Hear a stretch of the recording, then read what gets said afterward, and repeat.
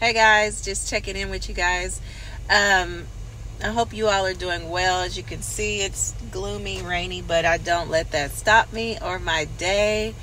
I just wanted to pop in and kind of give some words of encouragement for those of you that are new notaries, just starting out in your business, and kind of giving you some perspective as far as the income that you can earn in this business and what you kind of see and hear all over social media or the news or whatever. Just because there are some misconstrued things, and I just feel like, it's always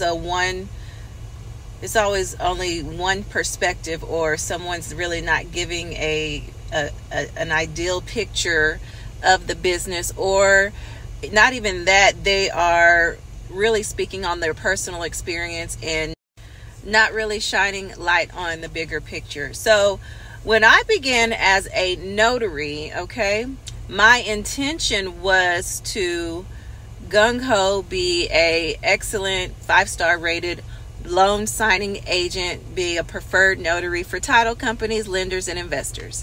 So yes, I absolutely accomplished that goal, and that is why I still teach that to this day. However, being an entrepreneur, being able to see the bigger picture, I realized that, hey, there is a whole other realm of services that I can provide that are comparative or equal to income from loan signing. So that is why I really got into teaching about notary business, because most people, when they hear notary and all of the 6-figure success stories, it's just a loan signing agent, and that's simply not true. You can definitely earn a substantial income doing other things besides just loan signing. You can do things in addition to loan signing as well. But I really want to take that, put that in your mind that, to make money as a notary, you do not have to only do loan signings, And I'll talk a little bit about that. I have experience with a few different areas that all together bring in well over six figures in my notary business, and it has been doing that for the past 3 years, And it's not all just loan signing.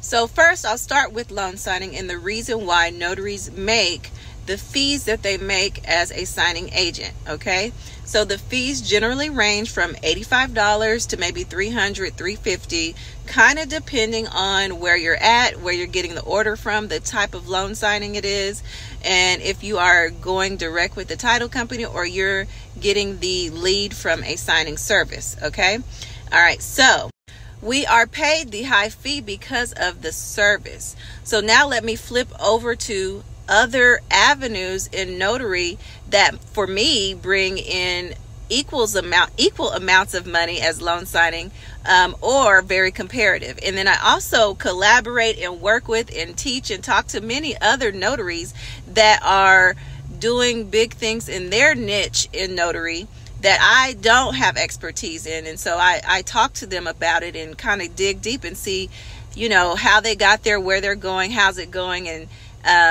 so I like to share these type of things. So the first one I want to talk about, obviously, is going to be apostille. If you have not at least researched a little bit about what apostille is and what an apostille agent or facilitator does, you might want to go ahead and get your pen and paper, go research and figure it out, because it's highly comparative to loans. As an apostille agent, I'm not printing a bunch of documents. The wear and tear on my car is a lot less because I'm not going from appointment to appointment to appointment, So the way an apostille works is, if I'm doing it locally, I would meet with my customer, notarize their document, collect their document, and then have it processed at my Secretary of State, This is a simple process. The meeting alone with the customer is literally 5 or 10 minutes, and I'm still getting paid the same, or if not more, as a loan signing. So I want you to put that into perspective. A loan signing takes about 30 minutes to 1 hour. I'm driving there, I'm printing paper, I'm buying toner, I'm having to do a whole bunch of marketing, which you have to do regardless. But if you can see, your return on investment is higher if you're doing apostille, and that's only if you're doing local. And so you can do this in other states as well. You can market, run ads for all of the other states, as long as you have a process in place and you have you understand what needs to happen to get the document apostilled. Now, yes, I do recommend training. Honestly, I have the training, but you can honestly get the training wherever you want, but you are going to want to dig deep and understand what documents you can and cannot accept, and what government authorities you need to take them to get them processed. But once you learn that, it's a very easy and simple process. So for example, I'll just use today as an example. I'm picking up 2 apostille orders. Okay, I don't literally have to work the rest of the day. I have in my mind, for my business, I have an amount that I want to make every single day in order to meet my goal. So I've met my goal with just the 1 apostille appointment, but I actually have 2 apostille appointments. And so, one's going to France, one's going to Mexico. It's a one pager, and still getting paid the same fee. Okay. And so on top of that, okay, I am also doing an I-9 employment verification form, where I'm acting as the authorized representative for a company for their new hires. Okay, so that's another $65 that is only going to take me 5 minutes, and I'm actually here waiting right now for our appointment to start. That's why I have time to make this video. I'm here a little bit early. But the I-9 employment verification is another avenue or another service you can add to your business, guys. Honestly, it was a no-brainer when they contacted me and contracted with me to work with their company for their new hires. Okay, so I didn't mean to backtrack there. But yes, there's loan signing, there's apostille, which I would say is comparative or even more lucrative than loan signing. If you ask me, it's just my opinion, being in it, doing it, marketing for it, how easy it is. But you also can market for I-9, working with employers for their new hires. All right, so let's go into the next niche that you can do, or the next thing that you can do. It doesn't require a lot of time. You can market your services to places such as retirement homes, senior centers, and what's the word I'm trying to think of? Rehab centers, hospitals, things like that. They keep me busy as well. I go out there at least once a week to notarize power of attorneys, medical directives. All right, so those documents constantly change, so they constantly need a notary, and they will pay for my services to come to them, because most of them, they don't want to leave their facility. They can't leave their facility, or they're immobile, and it's just the ease and convenience of it all for me coming to them. So, and I definitely don't mind. It's my favorite work to do is working in retirement homes, senior sitters, because they're all so sweet. And they always have good stories and want to feed me and all that good stuff. It's a ball. So I do want to, that's just a few, okay?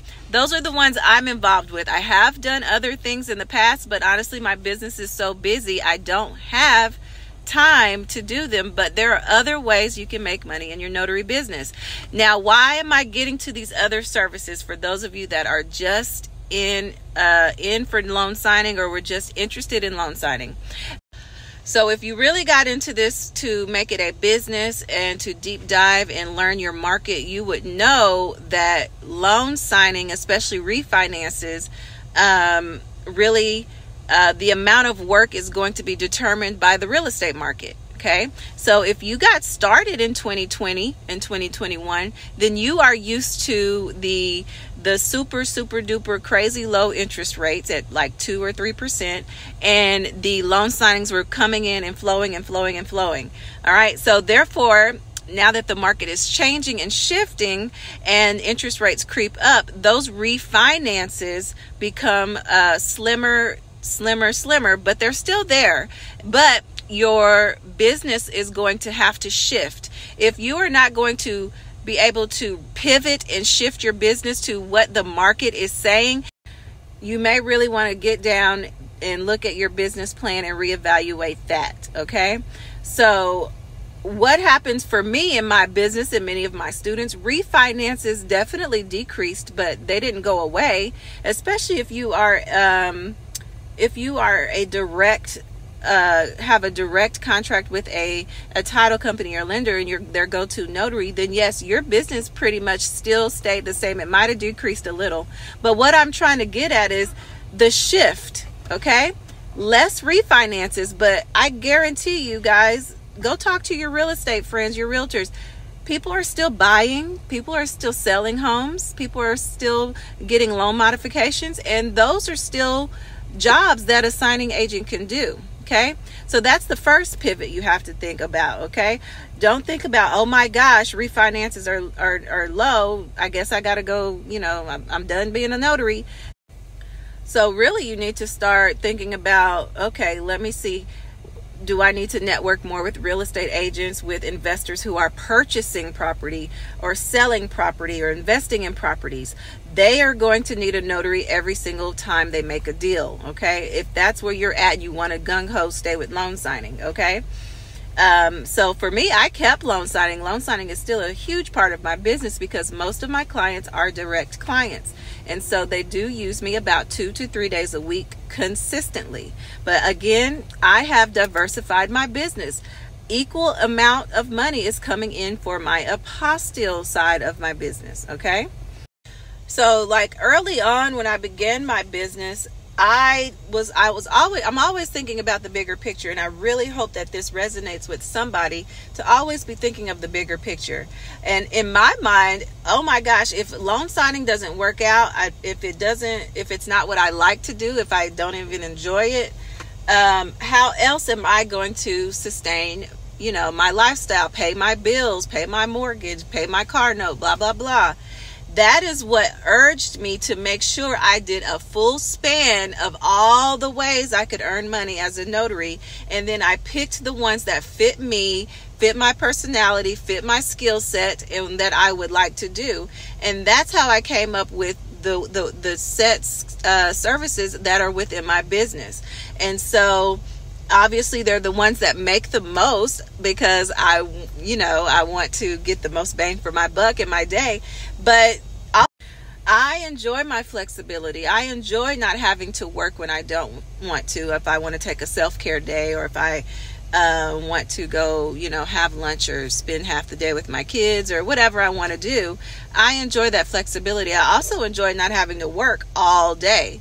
And I also enjoy not having to be going to loan signings from the morning up until 5 or 4, whatever time, going from signing to signing. That was never my plan or what I wanted to do. Now, did I grind it out and do that in my first year? Absolutely, because I needed to make those connections and network. But did I want to continue to do that? No, I diversified my business. I made sure I had some direct clients, but I also have other ways to earn money in my notary business. Okay. Hopefully this doesn't sound like rambling to you, but trying to help you understand that if you are a business owner, it's very important to sit down and take a good look at your business plan and just kind of see where you're headed, where you're going, where you want to be in the next 5 years. Now, if this is something that's just part-time side hustle, enough to pay off like some kind of debt or pay for a vacation, then go for it. Stick to the one thing. But if this is maybe something long-term, then you might want to think about how you can diversify your business. Okay. So other avenues of income that you can look into. Now, I don't personally do all of these, but they're very lucrative. I would say the next most lucrative niche as a notary would be wedding officiant. Okay. Wedding officiants, you can earn about $150 in 5 or 10 minutes, or you can earn $300 or $400 for one ceremony, and you're only there for 30 minutes. I'm actually working and doing a collaboration with Sully Torres from New York on teaching how to build a wedding officiant business. So she's very successful in that. The other things that you can look into are digital court reporting, process serving. You can do specialty notary work where you're working specifically with attorneys to take care of their estate planning packages. Also, remote online notary is one of my new favorites. I've always had my remote online notary commission, but I just recently, maybe like 7 months ago, started doing a lot more marketing for it. Before, I just had it, and if you need it, it's there. And title companies I did closings remotely, but as far as like my own general notary work, or bringing in my own clients, that has picked up in the last 6 months because I actually marketed for it. Again, if you don't market and tell people about the service, they're definitely not going to know it's available. So once I started doing that, the business came, and I really like it because I literally, if I've got 2 appointments, I don't leave my house, and I can take care of their online notary appointment like within 15 or 20 minutes. It's really wonderful. So I might, continue to market for that, and market strong for that. Now, if you're wanting to really expand and scale your business, what I have done and what many other notaries do is we hire other notaries to do a lot of the work that comes into the business. Because like I said, I've worked hard and grinded and marketed and basically put my footsteps all over my community. And so when someone calls us for a notary appointment, I cannot be everywhere at one time. So honestly, I contract other notaries out to do the jobs for me, or for the business, not for me, but for my business and company. So I pay them majority of the fee, and I take a little bit of cut because honestly, I got the lead. I'm not going to say I'm a signing service, but it acts in a similar way. So I do hire other notaries in my community to go out and do general notary work appointments, pick up apostille documents, things like that, so that I can still run my business and get even a wider span of customer. The reason I decided to go ahead and start contracting other notaries to do the work is because I'm super busy, obviously, as a mom and as a signing agent running the notary business. So I had to step back a little bit because I also do the training and the education portion of notary, so that you can be properly informed and trained on how to be a successful notary business owner. I do not promote my business as you're going to be a loan signing agent, rather than I'm trying to build you up to be a successful business owner that provides notary services. So that takes up time as well. And so in order for me to do that properly and make sure I'm giving my best to that, I had to scale the notary part and give the jobs to someone else. Okay. So what I do in my notary academy is, you guys, you expect so much of me. I'm kidding. But no, I have mentorship where I meet and I teach live twice a week for about an hour each time. And then on top of that, I actually teach like webinars, live classes. I'm constantly in the membership, in the community, responding to questions, helping however I can. So that takes time as well. So that is why I have decided, and I've been doing this for about a little over a year, where I've been really deeply giving appointments and contracting other notaries. But I'm just talking about it today. But so hopefully, I'm really hoping that, me coming up here and kind of talking to you about this part of the business is going to, help you make either an informed decision of whether to move forward in your notary business or take a step back, because you definitely don't want to do or get into something that's not going to fulfill you, that's not going to give you any motivation. To me, all the motivation I needed was the fact that I work for myself, and my job is flexible enough I can take off whenever I want to, pick up my kids, do whatever I want with my kids, and travel. Okay. I'm getting older in age because I need to travel. I need to go see things. If I want to get away for like 3 days, then I'm going to do that, because that's important to me. So you do the things that are important to you and decide if it's the right choice. I'm only here to motivate, guide, instruct, educate, all of those good things. If this video brought any kind of value or shed any light on the industry or help you make a choice or decision, leave a comment. I like to respond. I like to engage. I want to know what you think, okay? And stay tuned. Of course, you know I have more content coming. I am going to be talking about more of Notary, business side of Notary. I'm going to be talking about, you know, self-employment, getting like a mortgage. I did buy a house for the first time with my Notary income.